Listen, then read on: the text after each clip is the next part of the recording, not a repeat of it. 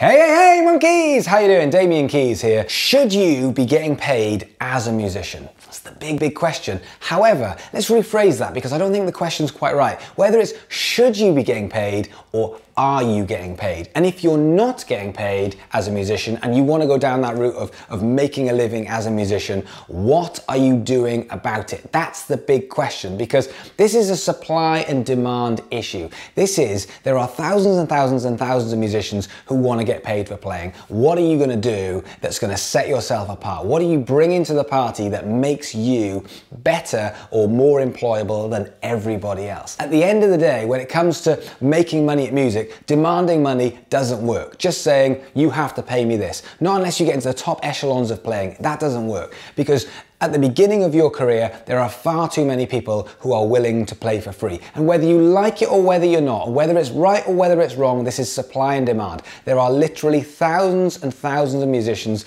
that will go in the studio for free, that will do a gig for less money than you. So what you've got to do is you've got to get to that point where you've proved yourself. This isn't just about can you play or can you not play. That doesn't come into that. This is what makes you more employable. And you're doing free gigs and you're doing free studio sessions and you're building more content until someone comes up to you and approaches you and says, I would like you to do this for me. And you're more likely, not saying you will, but you're more likely to start getting paid. This is supply and demand, and you work your way out piece by piece by piece. And too many musicians are trying to jump straight onto the gravy train. Too many musicians are in college trying to jump on into functions bands where you earn £1,000 a night. Fuck, no chance. Like, it's not going to happen. You are not going to go in college to jumping onto £1,000 a night and actually be able to do that 70 to 100 times a year unless you go back to the beginning and say, hang on a minute, let's learn our trade, let's go and do a bunch of free gigs, let's go and fuck it up for a start, and then get better and better and make the contacts and prove to the world that we can do this before we start trying to go in at that top end level. Same thing for a session player.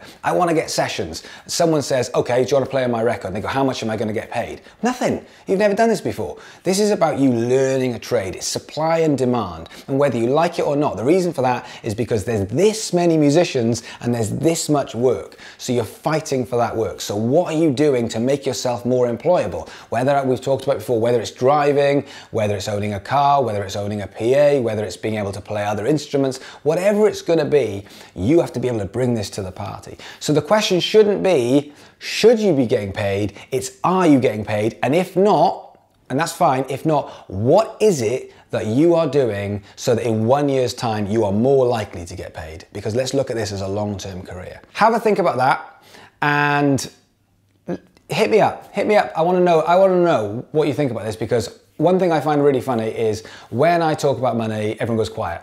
When I talk about, you know, you can do this, inspiration and band and all that kind of stuff, everyone's quick to jump on it. When it comes to money, everyone wants to shy away. And the thing is you guys have to survive. And my job is to try and bring you into a world where you can make enough money to survive long term over a 30, 40, 50-year career. And I can help you with that. But it is something that you can't shy away from. It's something that's got to be talked about. So hit me up, put a comment below, tell me what you think, and let's actually debate this, let's chat this. I'd love it if you like it, because again, the algorithm will really help. It'll get to more people. So please, please, please like it and subscribe and all that kind of stuff. Any questions, give me a shout. Otherwise, I'll see you tomorrow.